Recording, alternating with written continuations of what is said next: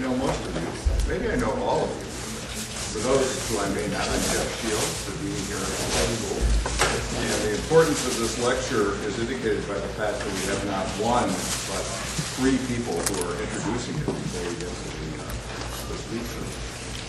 My introductions will be extremely short. This is the Norman Williams lecture. Thank you very much. This is the Norman Williams lecture. It is funded by our trustee, Fran Yates, and we have had a series of the very top land use and environmental lawyers and academics in the country who have been our lecturers, and we have such a person tonight. And I'm not going to go further than that to talk about her, except to say that I know her husband quite well, and he tells me that she's spectacular, and I haven't met her before. So I'm looking forward to the opportunity to have some conversation at dinner. I'm going to turn the mic over to Kinvin Roth, who's going to talk a little bit about Norman Williams, and then we will have the introduction of the speaker by Professor John Echevarria. Kinvin Roth.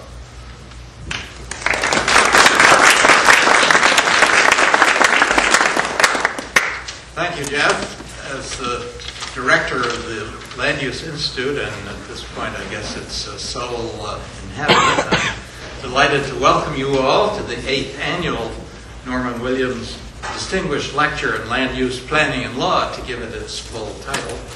Norman was a key figure in the history of land use planning as a legal discipline, and in the history of Vermont Law School and environmental law in Vermont.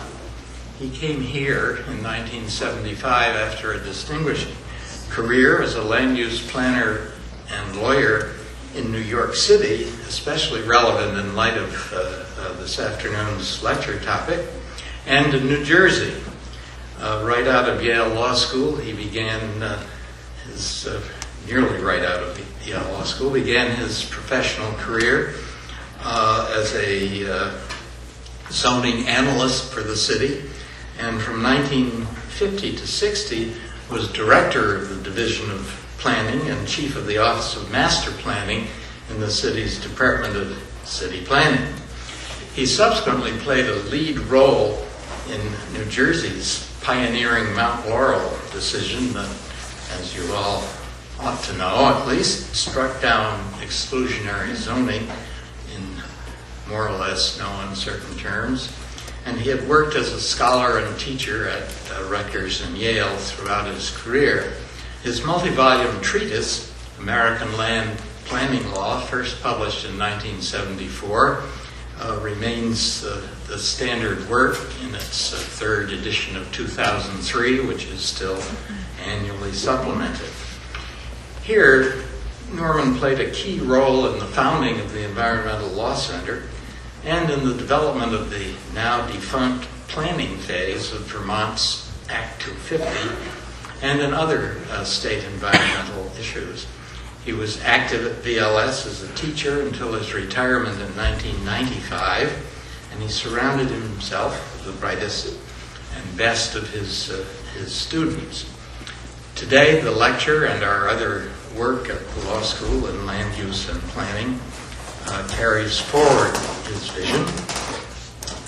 I should add to Jeff's recognition of Fran Yates, the generous donor of the lecture, that that gift was in memory of Anya Yates, who was one of Norman's leading students and student research associates here at VLS. With all that said, now let me turn matters over to John, who will be number 3, that third, and cleanup as, or well, no, the speaker is cleanup. John is helping to set the table.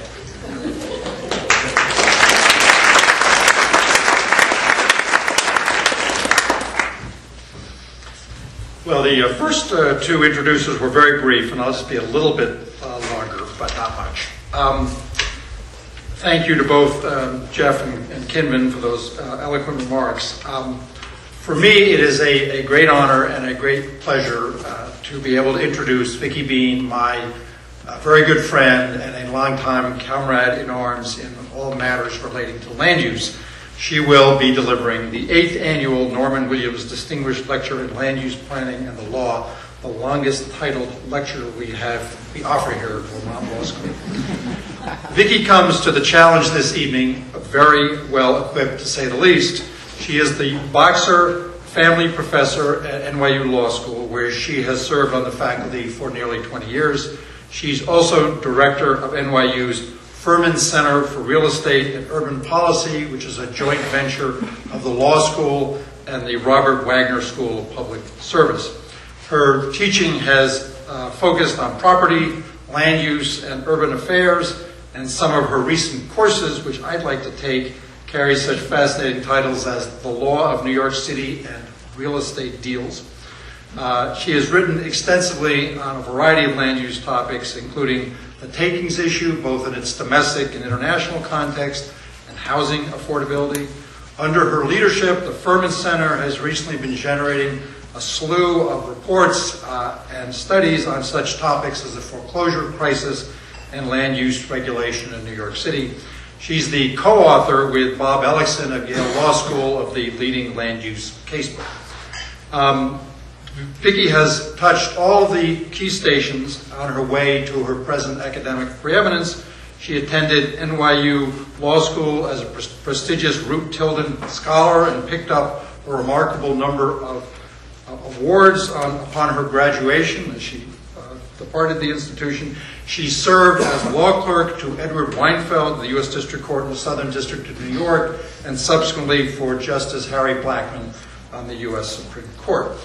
So those are the dry facts of Vicki's background, which all of you could have picked up by looking at the NYU website, but let me say a few additional things.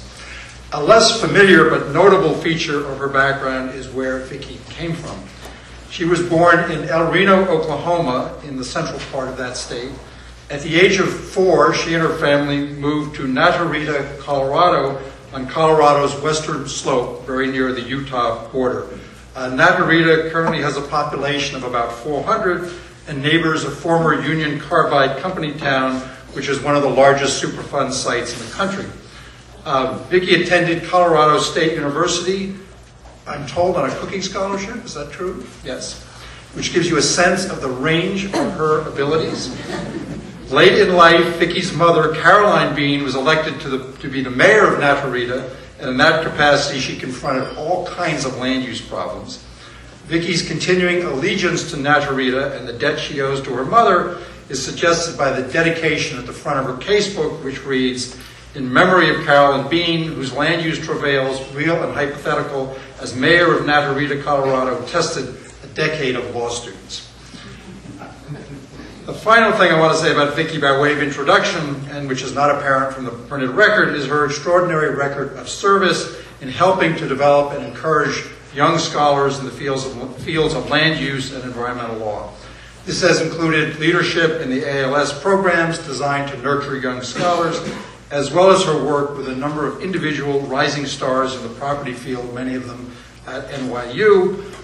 And to cite one other example, our Vermont neighbor and friend, Christopher Serkin, who teaches at Brooklyn Law School, who recently showed off his stuff at a VLS-sponsored legal conference.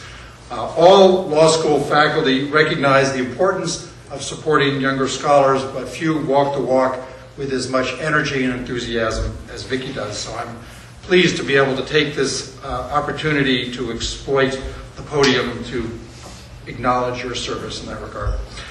So with that, I will turn to the introduction. Vicki will present a talk entitled "Explaining the Motivations Behind Land Use Regulation, New York City's Rezonings of Almost 1/4 of its Land." New York City is famous among land use junkies like Vicki, like me, like Kinvin, like Dwight, like Janet Milne, because it was the first city in the country to adopt a comprehensive zoning ordinance. Since 2002, in what I believe is the city's largest effort ever to revisit its zoning regulations, the city has enacted more than 100 neighborhood-sized zoning changes throughout the city, Vicki has promised to tell us what all of that means for the great city of New York and the rest of the world. So with that, thank you, Vicki.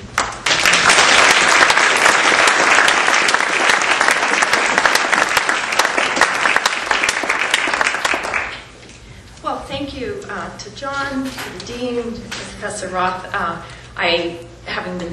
Being married to a dean, I know just what a hard job it is. So thank you on behalf of everyone for the hard job that you do. And it's just really a pleasure to be here at the #1 environmental and land use program in the country, even including my own. So that's hard for us to admit down there, but it's an honor to be here and an honor really to be invited to do this lecture. Norman Williams had an enormous impact on the city of New York and really had a tremendous impact on land use law in general. So it's a real honor to be here.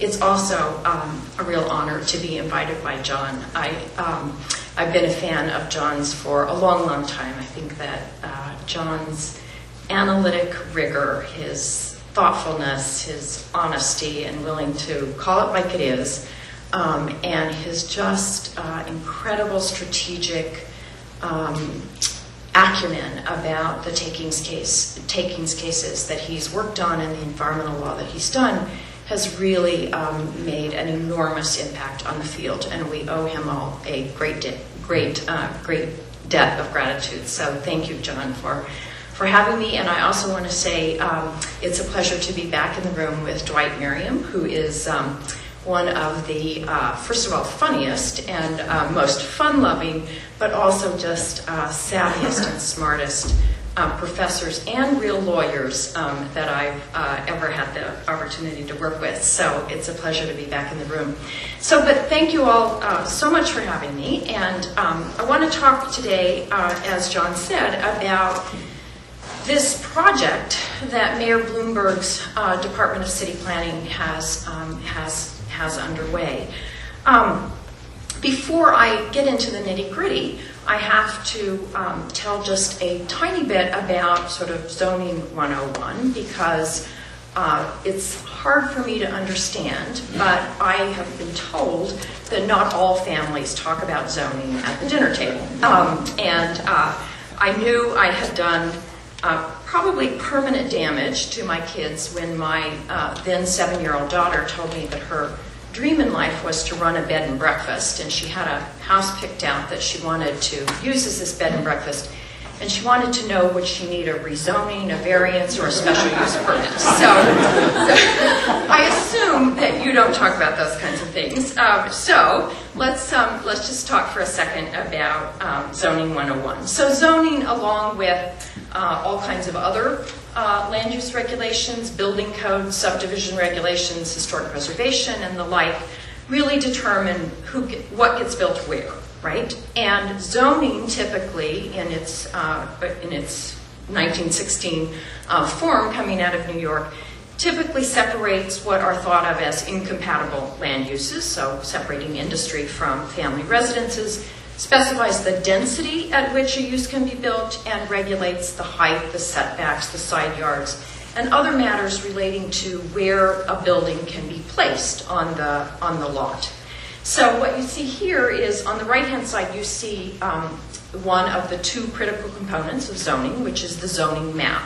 So the zoning map tells you for every lot in your city what can be built there, right? And it is accompanied by a zoning text. So you see on the right-hand side, this is a now very trendy neighborhood in Brooklyn that was a very gritty industrial area. So you see it's a mixture of R6, M1, and in order to understand that, you have to look at the map and then go back to the text and find out what that is.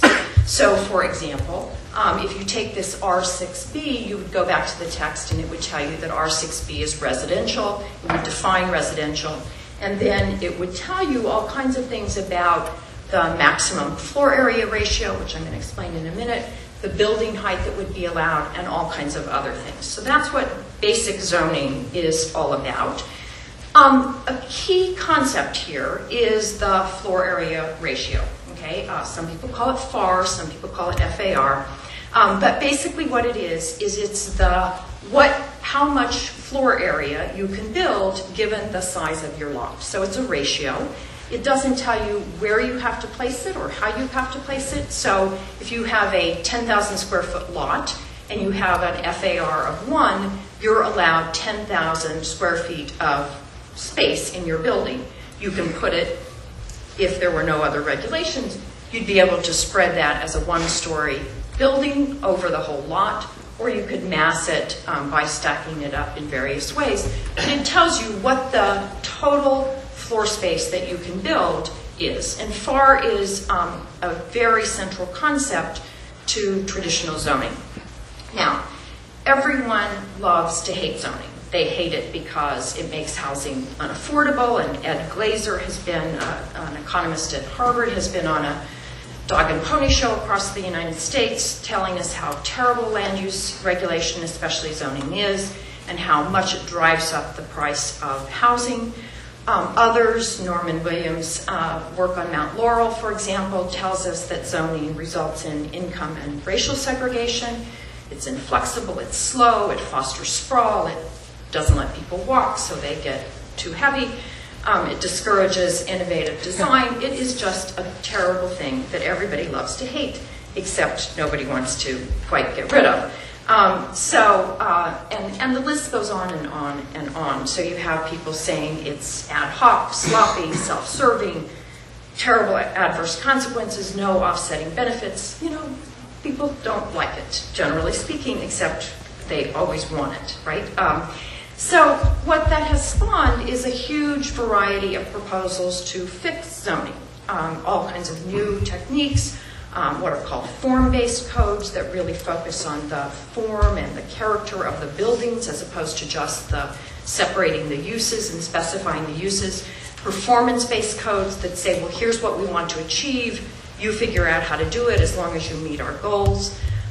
Proposals to have what Rick Hills and David Schleicher have called a zoning budget that would basically say, here's how much space we want to have available, and any deviations from that, any downzonings, any deviations have to be offset by increases so that it's a zero-based zoning budget, or a wide variety of proposals to allow overrides of local zoning. So in Massachusetts for affordable housing, is one good example. Now, my project was really to think about, well, how do we think about all these different reforms? One of the key elements that we need to think about here is what motivates land use decision makers? What makes them tick? Why are they making the choices that they're making? And there are a variety of theories out there about why land use officials act the way they do, ranging from a public interest theory that says, look, they're really trying to achieve the greatest good for the greatest number of people, to enact a system that will rationalize and make efficient the land use pattern. Others, under theories of public choice, say no, they're trying to maximize their chance of getting reelected or of being appointed to a higher office, and so they're influenced by whoever they think can help them get to that goal, and the theories then divide on who they think is most influential. So the growth machine would say it's the business elite who wants to grow the city, who's wants to bring capital in, and thereby increase the values of their property. Others say, no, it's the homeowners that this theory calls the home voters. Others think, no, it's really all about racism and classism. Some think it's all about what we call fiscal zoning, an attempt to attract taxpayers who pay more in taxes than they consume in services. And then there are theories that kind of combine some of these other theories. So what my project is really to take two of these, the growth machine versus the home voter theory, and to try to understand better which one of these really explains land use today, right? Both of them are, the urban growth machine theory was really put forward in the 70s, the home voter theory put forward in the early 90s. But the question is, how much do they hold and in what kinds of jurisdictions? The urban growth machine, let me say just a few words more about it. The theory is really that land use officials are just part of basically a coalition of powerful pro-growth forces, the corporate headquarter elites, the landowners who want to see their land values increase because of increased attraction of people and of businesses. And the role of the land use official there is thought to just basically be to serve the growth coalition. The pro-growth bias is thought to really permeate the cultural attitude of the city, the media attitude, etc. And zoning is considered to just be a tool that can be used by the pro-growth elite to increase the value of its property. And under the growth machine, poor neighborhoods are considered to be particularly vulnerable because they have land that could be made more valuable if they were only pushed out. And so they are considered to be particularly vulnerable under this theory. I want to contrast that with Bill Fischel's home voter hypothesis, which claims that local land use policies are really driven by voting homeowners, who he calls home voters, and that their interest is always in maximizing the value of their house, which is usually their largest investment. And so they are critically concerned with having public service and tax packages and land use policies that promote and protect the value of their homes.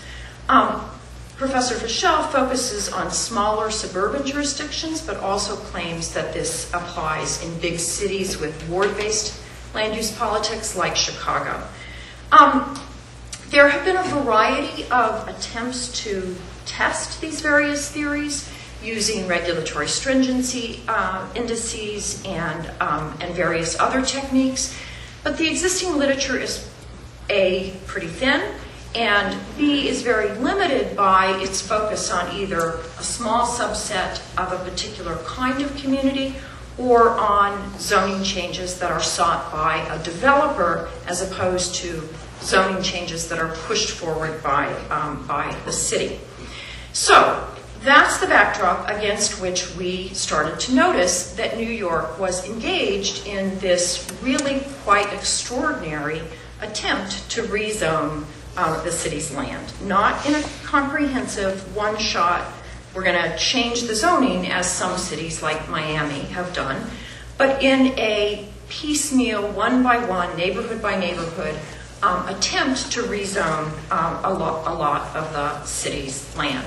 Now, a rezoning, to go back to Zoning 101, is basically an amendment. It changes the map or it changes the text. It can be initiated either by community groups, developers, the landowner, or the city itself. Okay? So the city's rezonings, these 101 rezonings that have taken place under the Bloomberg administration, have rezoned about 11,000 blocks in the city of New York, almost 25% of the city's land. It's an unprecedented effort to rezone any city, and the rezonings are of extraordinary importance. They really determine how many people the city can comfortably accommodate, how affordable the city's housing is going to be, which neighborhoods are going to grow, and whether growth is going to be directed in ways that we would consider sustainable and pushed into areas that are well served by infrastructure. But the thing that we noticed as we watched these rezonings unfold is that a tremendous amount of the rezonings turned out to be what we call downzoning. So they are taking the existing rules and they're making them even more stringent, right? As opposed to very few that seem to be upzonings, making the land use regulations less restrictive and allowing more to be built there. That observation, coupled with all kinds of pronouncements coming out of the administration that New York City was expecting, welcoming, hoping for, prepared for 1 million new New Yorkers in the next couple of decades, made us say, well, wait a minute, what's going on here? Could it be that the Big Apple is no longer a growth machine as everybody always thought it was, but might in fact be starting to be controlled by more and more of the home voters. The city has the lowest home ownership rate of any major city in the United States and many around the world. It's only 31%. But there are neighborhoods in especially in outer boroughs and in the wealthier parts of Manhattan, where you do have a majority of homeowners, and the homeowners have an enormous amount at stake because property values and the cost of homes is very high in New York City. So we asked, could it be that New York City is essentially acting like a suburb, like Professor Fischel thinks that suburbs behave, rather than acting as Professors Logan and Malach thought the growth machine controlled.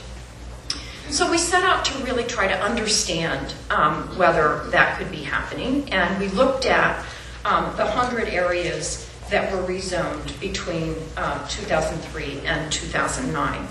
I won't bore you with all the detail of how we did this, except to say that in this day and age, we are in, the 2000s at this time, and we're in supposedly one of the most sophisticated cities in the world. There was no electronic file of any of these rezonings, so we had to take every lot in the city of New York. Fun fact, there are 811,000 lots in the city of New York. We had to take each and every one of them and look to see what it was zoned for in 2003, and then compare that to what it was zoned for in 2009, and use that to calculate, was the lot upzoned, making it less restrictive, downzoned, making it more restrictive, or put into this newfangled category, which we call non-FAR, F-A-R, rezonings, which is really a form of, we believe, contextual zoning. So what it says is, what you can build in this area depends on what is already in that area. You have to be contextual. Whatever you build has to fit in with what is currently there. Some people think of it as historic designation light. Other people don't know, including myself, don't really know what exactly that category is all about and what its implications are going to be. And then the fourth category is that the areas could have been studied, have been designated for study, but nothing could have happened to them. So here's just an overview of what happened in terms of the changes.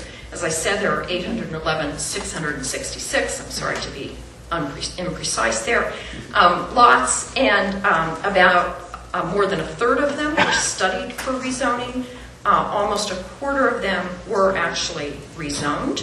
And of those ones that were rezoned, about 4% of them, about 4% of the city's land area was upzoned, made less restrictive. Almost 5% was downzoned, made more restrictive. And about 15% were put into that contextual category that I mentioned. Another almost 11% were studied, but not, in fact, rezoned. Now, that tells you the number of lots, but that doesn't tell you the capacity, because a downzoning could be just affecting 10,000 feet, whereas an upzoning could provide 100,000 new feet of capacity. So you also have to look at it in terms of capacity. And what we saw was a net gain in capacity of about 100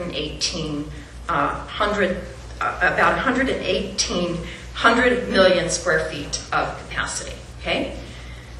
2.1% of the city's land area is what's at stake there. Now, that sounds, 118 million additional square feet sounds like an awful lot, but in fact, it's not all that much. It provides about 94,000 new units at very optimistic notions of what can be built.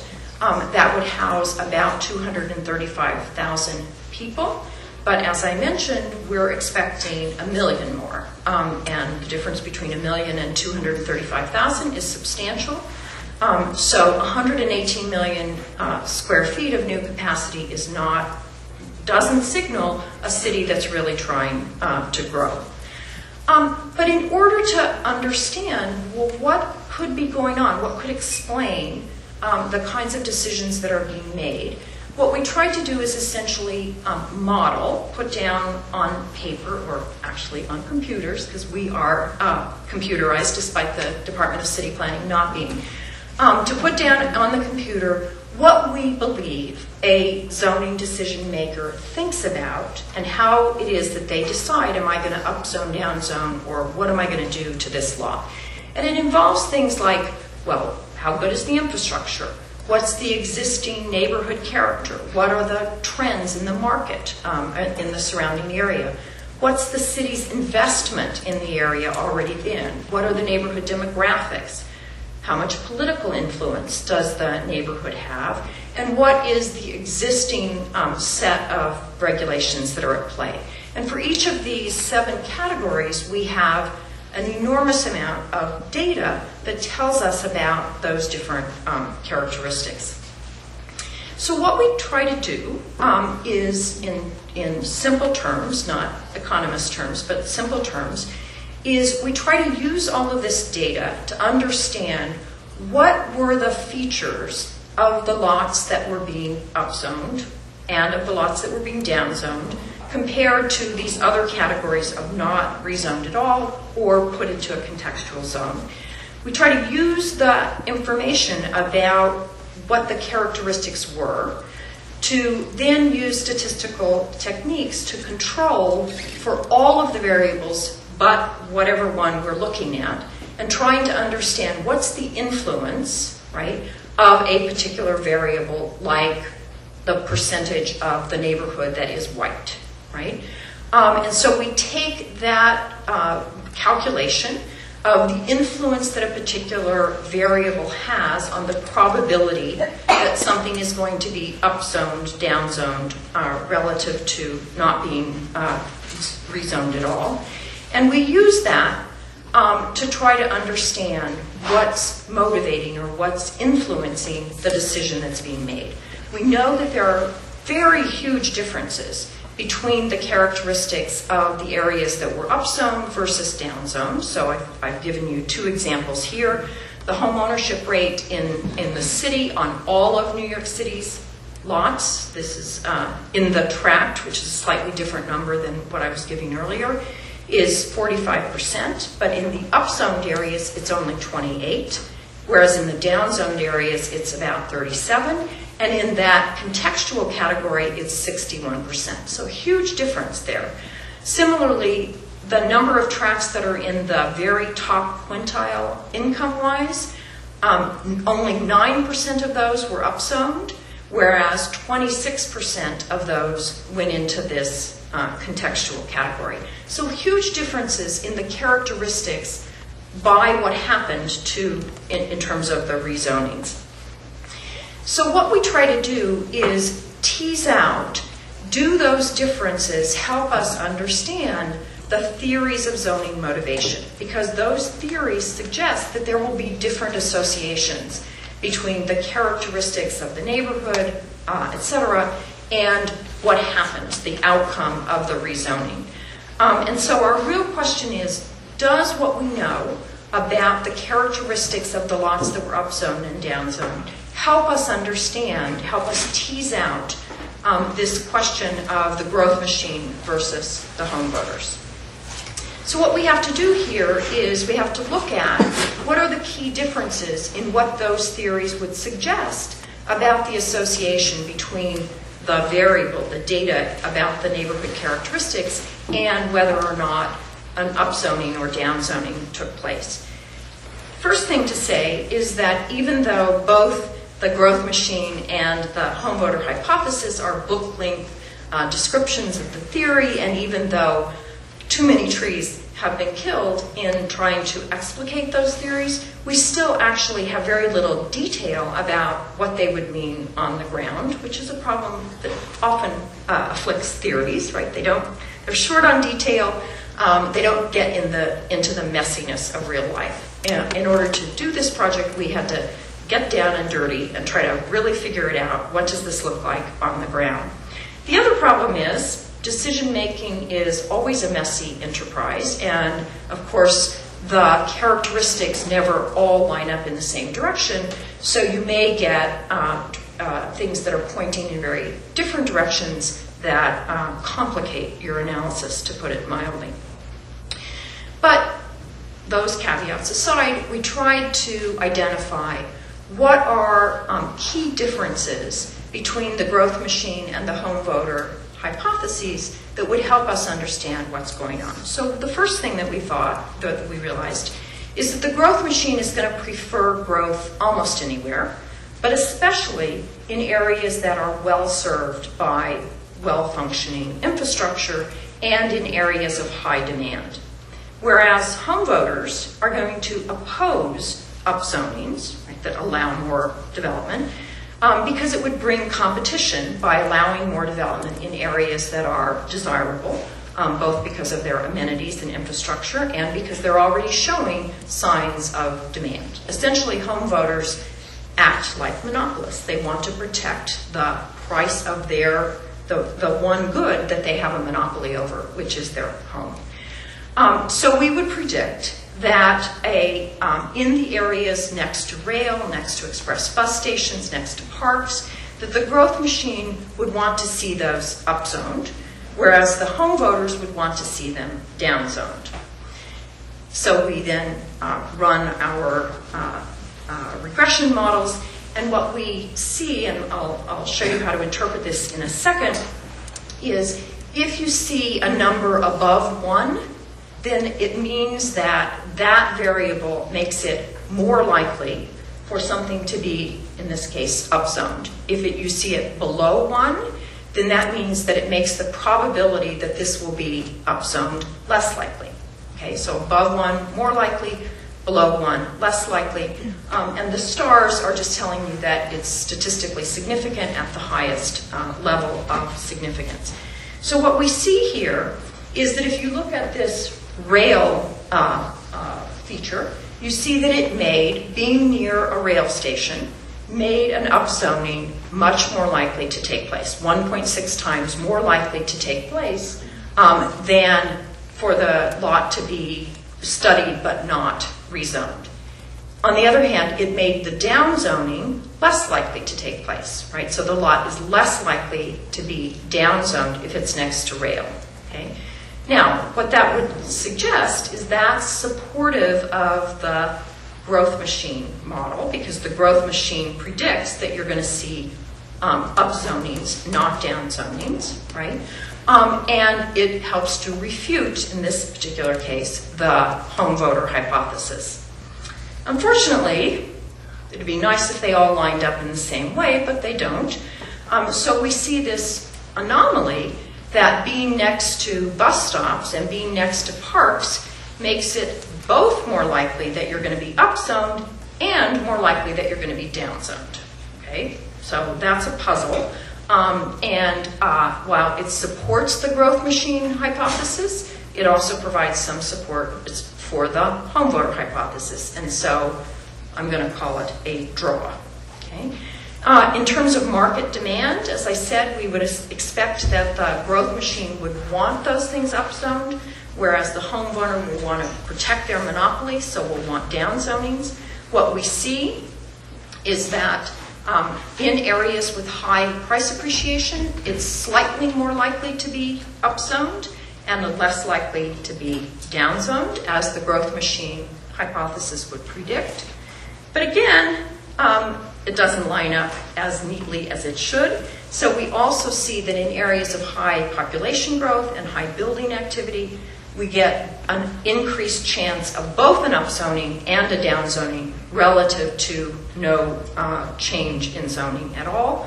So again, some support for the growth machine model, but some inconsistencies there as well. Okay. In terms of another key difference would be the high income tracts. Decision makers motivated by home voters are going to respond to homeowners who control votes, not just the wealthiest homeowners, while the growth machine is going to oppose upzonings and actually support downzonings in the areas that the business elites live in. So the very wealthiest areas are going to be protected from all the growth that the growth machine wants for the rest of the city. And so we're going to see the wealthiest areas being downzoned rather than upzoned. Poor tracts, as I mentioned earlier, are going to be especially vulnerable to the growth machine. On the other hand, home voters are going to want to downzone those poor areas because they don't want to attract poor people, because poor people tend to consume more in services than they pay in taxes, which is a bad thing for home values, which is the main concern of the home voters. So what we see again is the growth machine would predict that you would upzone poor areas, home voter would want them downzoned. In the high income tracts, we would predict that growth machine would want them downzoned, as would home voters. What we see is that poor areas are much more likely to be twice as likely, more than 2.5 times as likely to be upzoned, and are less likely to be downzoned, as the growth machine would predict. And the highest income tracts also are less likely to be upzoned, again, as the growth machine would predict, and more likely to be downzoned, as both of them would predict. So that gives us some more support for the growth machine model, but doesn't help us too much in terms of separating the growth machine from the home voter. Home ownership rates, that's what drives home voters, right? Where home voters are is where they are most likely to want to protect in terms of downzonings. But the growth machine really could care less, right? They want growth. They think they can get it through as long as they control the political apparatus, which they think they do. And so home ownership rates are going to be very important under the home voter hypothesis, but not under the growth machine. Similarly, electoral turnout is going to be very important for the home voters because it signals how much power they have over the political machine, but irrelevant really under the growth machine theory. So we would predict that we'll see no difference under the growth machine theory, but we will see downzonings under the home voter theory. What we see are extraordinarily large numbers, right? And those extraordinarily large numbers mean that in an area with a high homeownership rate, that lot is 81 times more likely to be downzoned than in an area with a lower homeownership rate. So it matters a bunch if this is a homeownership area. It matters as well in terms of upzoning. It even makes upzonings more likely. But the key fact here is that it matters, and it matters big time. And that supports very strongly the home voter hypothesis. Voter turnout doesn't, it's less likely, half as likely to be upzoned in areas of high voter turnout, and about 9.5 times more likely to be downzoned, again, supporting the home voter hypothesis. Now, what about race? Technically, neither of these theories cares about race. The growth machine doesn't care, it wants growth, and as long as racial tension doesn't get in the way, it's not going to care about the race of the tracts that are at issue. Technically, home voters also shouldn't care about race because they're all about protecting their home values, and unless they think there's a relationship between race and home values, which they might, they shouldn't care about that. So race technically is a whole different theory, a theory about exclusion and racism and classism.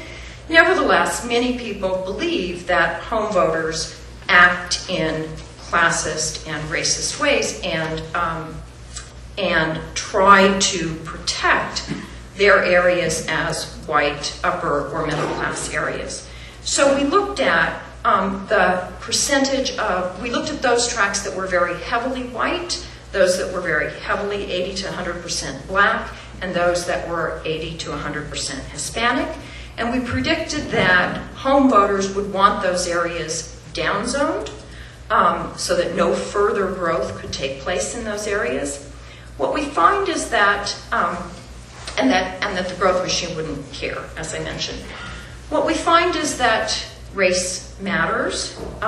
Areas that are heavily white are much less likely to be upzoned, but so are areas that are heavily black, and so are areas that are heavily Hispanic. None of those are being upzoned. Okay? What we see, though, is that white areas are much more likely to be downzoned, and that black areas are much less likely to be downzoned. Okay? Which is, it's consistent with the home voter hypothesis that they would protect white areas, but it's consistent that they would also want to be preventing any further development in minority areas. They do, in this case, not want development in black areas, but it doesn't seem to matter the areas that are heavily Hispanic. Okay, so I've given you a lot of information. I apologize for that when you do these kinds of studies, there's a lot. But how do we pull it all back together? I think the results provide some support for the growth machine hypothesis. They certainly don't show that growth is no longer influential in New York City. But the support for it is much less consistent and much weaker than one would predict, given what New York City stands for and what it's been all about, and given what it says it's trying to do. The results lend considerably more support to the home voter hypothesis than one would expect from a large urban area like New York, and especially one, again, that's claiming that it wants to attract 1 million new residents. So while it's messy, I think that the bottom line of our study is that things are changing. The growth machine does seem to be a little bit on the wane, on the way down, and even in New York City, we're starting to see a very strong influence by home voters, by homeowners. So what does that mean? What are the implications? Well, the first implication I want to say is that the results and the messiness of the results show the difficulty of articulating exactly how various theories of land use politics are going to play out on the ground. And I would like, especially the students, to remember that when you read cases that pontificate about the politics of land use decision making and set rules on the basis of their pontifications about what drives land use, because it turns out to be actually pretty darn hard to untangle, even with incredibly rich data sources like I have here, and an incredibly broad set of decisions over which to look. So the results should really caution any broad pronouncements about local government motivations, and instead really push us to recognize that motivations are complex, hard to uncover, even under the best of circumstances. Courts should be wary about local government rules. Everybody has always remarked, why do we have local government rules that regulate everything from my town of 400 to New York City with its 8 million? But these really caution us that while they suggest that New York City may look more like the suburbs than we thought it would, it's still quite different than Rutland or Natarita or any number of other places. Courts should be thinking hard about the presumptions that they use in land use decisions, given the evidence that home voters have considerable influence, not just in the bedroom community, in the bedroom suburbs that they were thought to control, but even in cities like New York. On the other hand, I think the exercise reveals the difficulty of identifying rational rezonings, right, through a traditional cost-benefit framework. We try very hard to tease out when would it be rational for a decision maker to put this next to a congested rail station and uncongested rail station, and we did all kinds of fancy things to try to untangle that. But the truth is, it's very hard to tease out that in any consistent and grounded way. The other thing in terms of race, I just want to say, is that the findings reveal the need for disparate impact analysis because they show just how hard it is to try to understand the influence that race might play in land use decision making or any number of other urban politic matters. In terms of zoning reform, I think the findings lend a great deal of credence to proposals such as Rick Hill's and David Schleicher's attempts to force land use decision makers to be more transparent and to think about what they're doing, not piecemeal, but in terms of its implications for the city as a whole and indeed for the region as a whole. I think the findings also support or lend support to proposals for overrides of local government decisions on locally unpopular but necessary land uses like affordable housing and other things. And then finally, I think the findings reveal a challenge to those of us who work in the land use field, and that is to think hard about how these new zoning techniques, contextual zoning, form-based zoning, performance zoning, can be regulated, can be policed, if at all. As I mentioned, 15% of the city's land, or about 155,000 lots, were rezoned into these contextual zones that nobody seems to understand. And nobody yet understands what impact they're going to have on the ability of the city to grow.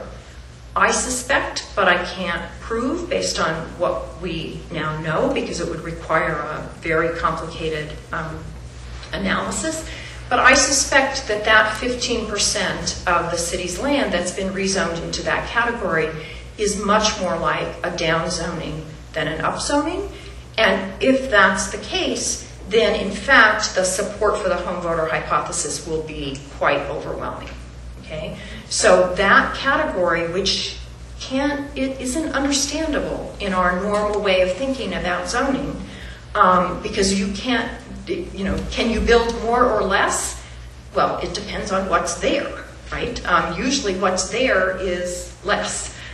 So usually you're going to be able to build less if you have to build in context with what's already there. But that's something that we're going to continue to study when and if the city's rebuilding or the city's building takes back up again.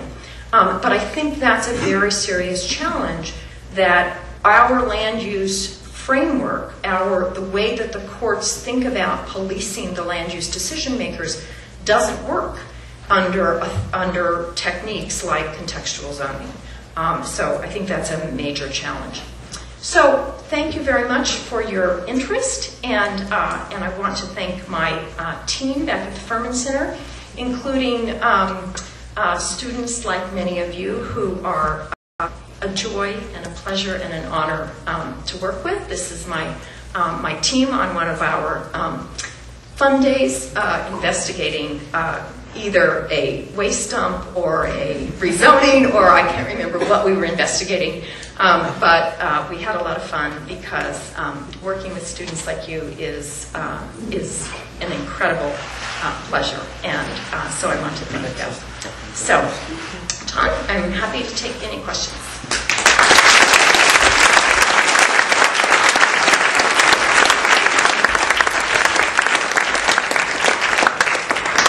We have a couple of folks with mics wandering around, and we ask that people with questions use the mic so we can keep a record of questions. We have some questions in the front here. The mic is approaching. Hi, my name is Pat Barry. A 1L, so I don't have the vocabulary. This contextual zoning has always struck me from the time I became aware of it as a way of homeowners and property owners, especially small holders, to override the designers, to challenge the planners, to maintain the status quo. And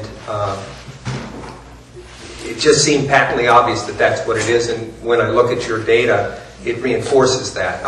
You have a reticence about making a statement like that because you know more than I do. I look at it and I see it as a classic example of the haves trying to preserve exactly what they've got. They're not ambitious for more, and they certainly don't want to have anything less. And so they're freezing it in its present form.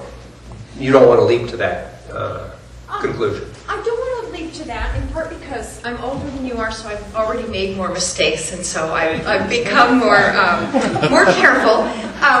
But also because I can see areas where it in fact allows upzonings. So for example, I started out my talk with that area of Williamsburg and near the Fort Greene area and the R6 zoning. Well, in fact, contextual zoning in an R6 area actually allows you to build higher because it takes away the height limits and allows you to build out the higher streetscape that already exists. Because as you know, New York City tends to be high at the corners and less high in the middle. So the contextual zoning actually allows you to build higher.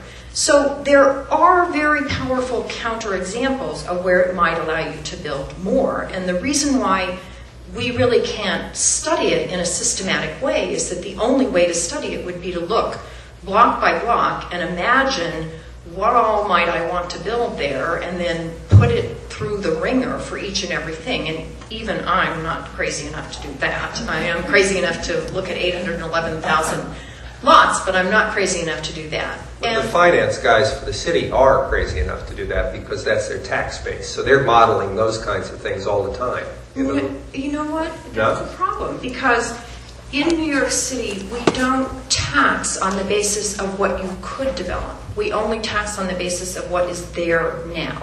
So it doesn't matter that you're zoned to build a lot higher if what you have built is in fact not higher, right? So, which distorts a lot of our land use policies.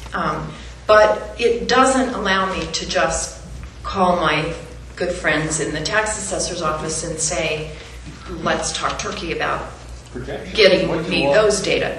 But because our tax system is based upon, comparable sales, repeat sales indices, and we have very little undeveloped land that you can value in that way. So it's all based upon past sales of what is there now.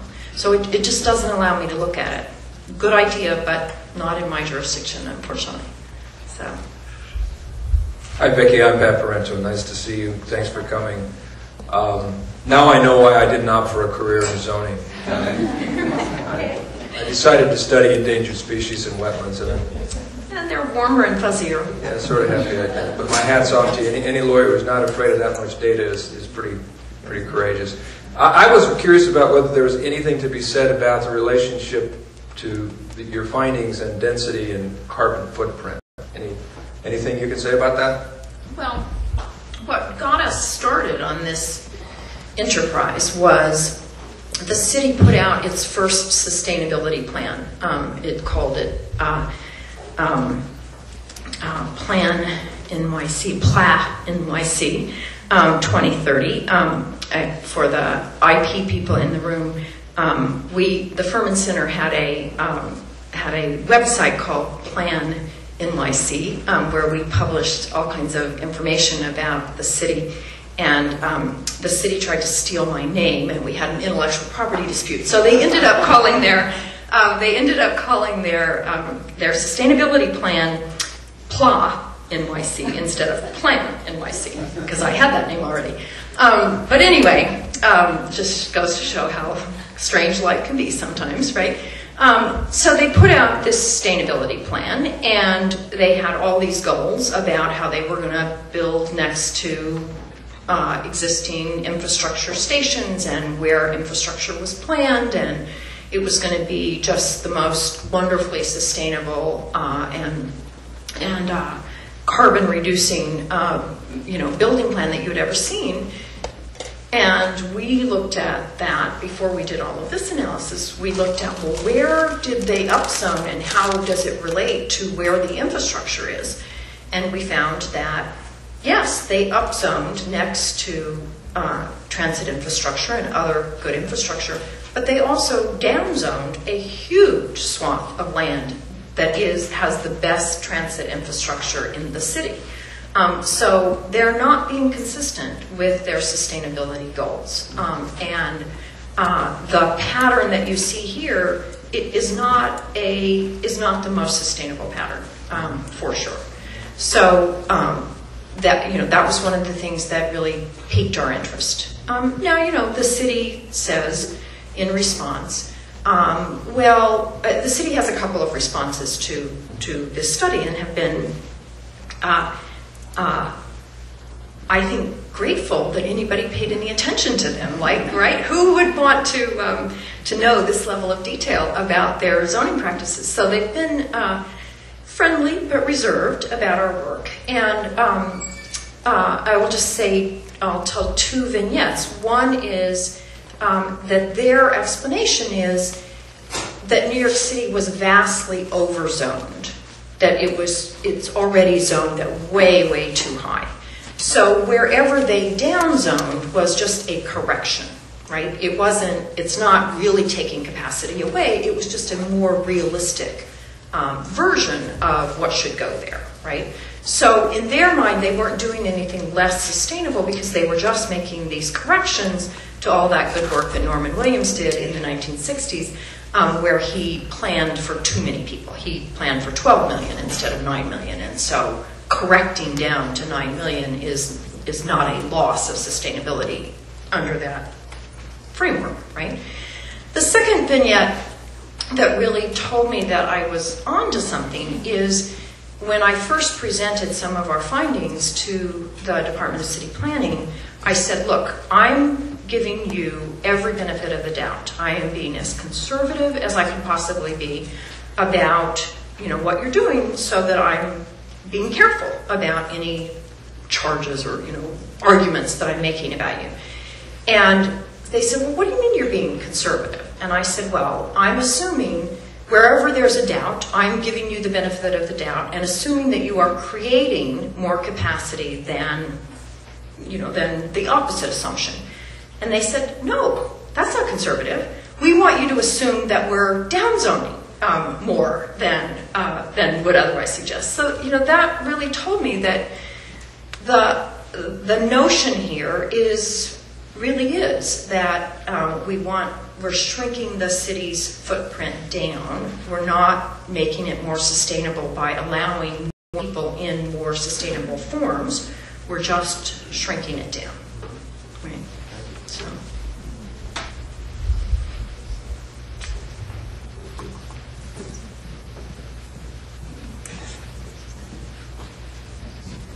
Other than the sustainability plan, was there any underlying more conventional type of land use plan that drove the 100 rezonings, or were they just planning as we don't they plan in New York City. I'm sorry. Well, we don't that do was, that. That was the answer expected. Yeah, we don't plan.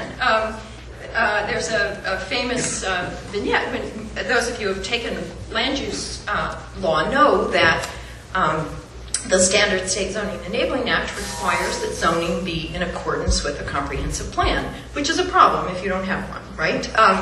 And there's a famous story about the chair of the City Planning Commission holding up the zoning ordinance when it could be held up. It can no longer be held up, but when it could be waving it around and saying, zoning is the plan. This is the plan. That, that messy stuff that I had there in New York City's mind is the plan, right? And they don't believe that New York City is susceptible to comprehensive planning, and there is no comprehensive plan.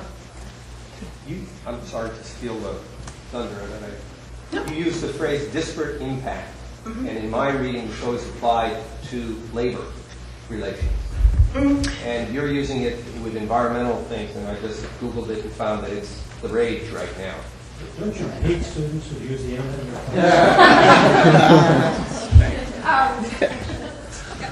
I only like it, John, when they come up with pictures of the places that we're studying and then they show that I always like. So the reason why I mentioned that about disparate impact is that there's a huge set of law, much of it based upon Norman Williams' work about exclusionary zoning and the impact of race on zoning, right? And as you may know from con law or from your first year, I don't know when you take con law, but the Supreme Court has held that in many areas, under the Equal Protection Clause, you must show that the decision maker intended to discriminate, right? Which is impossible to show, okay?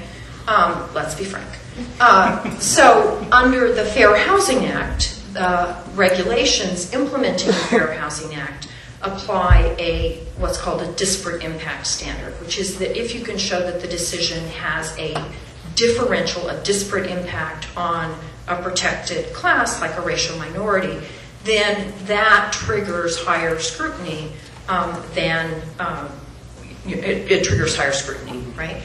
The Supreme Court has recently granted cert on a case challenging whether or not the disparate impact standard can be used in Fair Housing Act cases. If they were to decide that disparate impact could not be used, then the only claim that you would ever have about the impact of race on the impact of zoning in terms of race would be you'd have to prove discriminatory intent, which you wouldn't be able to do. So it would basically rational basis review, yes. Those things. And the thing that I was finding that's on fire. I'm going to silence you. You've taken too much time. Sorry. Thank you. Thank you very much. I'm Betsy Baker. I'm the faculty here. And I know all of my students who are here find this a really welcome break from future interests. So thank you. I'm glad to know that even zoning is maybe a little bit better than springing executory interests. Well, unlike Pat, I love this stuff. So, but it's been a long time since I've looked at it. And I'm curious to know a little bit more about what home voting means. How do you home vote? Is it by showing up at the planning meetings and making your voice heard? Is it by, I don't know how New York City gets approval of its various zoning plans. So that's sort of a clarification question. And something you said in one of your closing, or in connection with one of your closing slides, was the need for decision makers to be more transparent. And it got me to thinking, there's no way to measure this probably. But could you somehow look at the transparency of the process of the decision making? So is the growth proponent considered to be less transparent, and therefore there's less trust in the decisions, and therefore those are going down? And are the home voters considered to be, in today's lingo of sort of stakeholder asserting their rights? Is there any way to make that part of the metric? Is the relative transparency or level of participation in each of those groups in the decision making? So that's an excellent and very hard question. I mean, so each of these rezonings goes through what is called ULURP, the Uniform Land Use Review process, which starts at the community district level. New York City is divided into 59 sub-areas called community districts. And any rezoning has to start with the community district, which must hold a public hearing. So anyone interested can show up at that public hearing and make their voice be known. The community board then votes to approve or disapprove of the proposed rezoning. That vote has no binding effect. It certainly has an influence, but it is not binding. And then it goes up to the borough president, and then to the city council. Okay, so at each of those stages, there is transparency. People can show up to the hearings, can make themselves heard. Usually the community board hearings are heavily dominated by the local community residents. The Growth Machine, under the theory, does its work at the highest levels and doesn't have to show up, at night at the community board hearings. But how you would measure the transparency turns out to be incredibly difficult. So one thing that we wanted to measure is political contributions, okay? And we have political contribution data in here. The problem is that when you give a political contribution and you then show up, when anybody Googles you, you show up how much money you gave, you give your zip code, and you can either give your zip code at your place of work or you can give your zip code at your home. If you're a developer giving contributions, you may be giving them in all kinds of spread out ways, right? So everybody who works in your firm may contribute $1,200 or the maximum, right?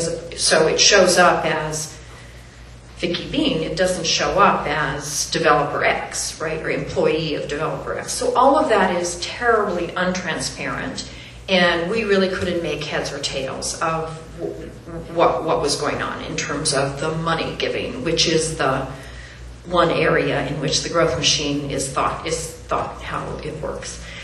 So we really couldn't figure that out. But the transparency that I was talking about with the Hills and Schleicher proposal is what's untransparent is that when you are at a community board meeting and you're considering a particular rezoning of your area, you have no idea that this is one of 100 rezonings and that the total effect of these 100 rezonings means that your kids will not be able to afford any apartment in New York City, right? You don't think about that because you don't see the 100. You don't see the cumulative effect, right? It's the same issue as an environmental impact, cumulative impact thing. So what they propose to do is that every year the city has to publish, we are going to allow X amount of building. And then when a community board is considering downzoning, then you say to the community board, well, that's not in our budget. And so if you want to downzone your area, you've got to talk somebody else into agreeing to upzone their area. And that transparency about the fact that what you're doing is affecting everybody else, but you don't see that, is the driver behind their proposal. And I think our work really supports the value of that. Should we have a drink? Sounds good. Well, thank you again. No, thank you.